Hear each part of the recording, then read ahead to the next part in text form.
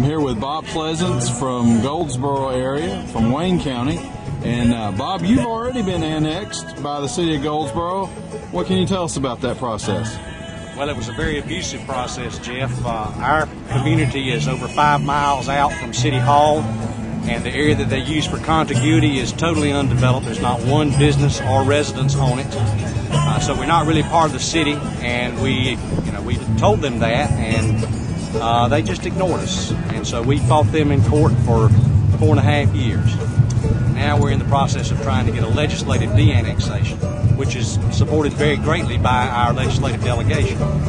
Interesting. What's some advice you have for some folks that are about to fight annexation around the state? One of the things I think a person needs to do is really understand the annexation statutes. That's probably the first thing. Be sure that you're very familiar with the statutes. They're very complicated. There were some things we didn't know at the outset that would have helped us at that time.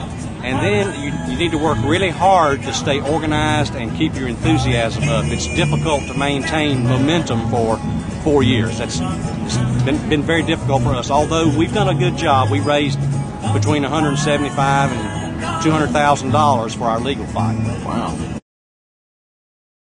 So that little pink spot up there is where y'all are. That's right. It's called Phase 11. This was the area right here that was used for contiguity. There's nothing on it. There's nothing. So it's completely undeveloped. Completely. There's not one house or business. It's nothing but farmland and woodland.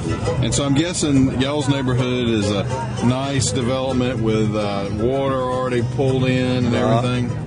So it was just a nice, attractive place that y'all had put together over the years, and the city decided they'd rather have it on their tax rolls. They got this through a local developer who was on the planning commission, the city planning commission, and they didn't annex his house. His house was right there.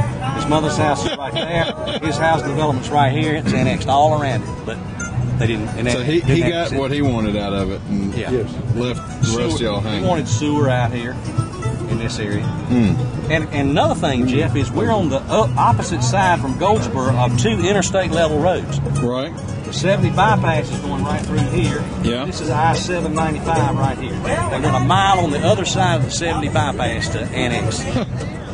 So they really wanted you folks. Well, they wanted all this up here. There are more house developments up here, but they've run out of money. They were going to use us as a springboard to keep going.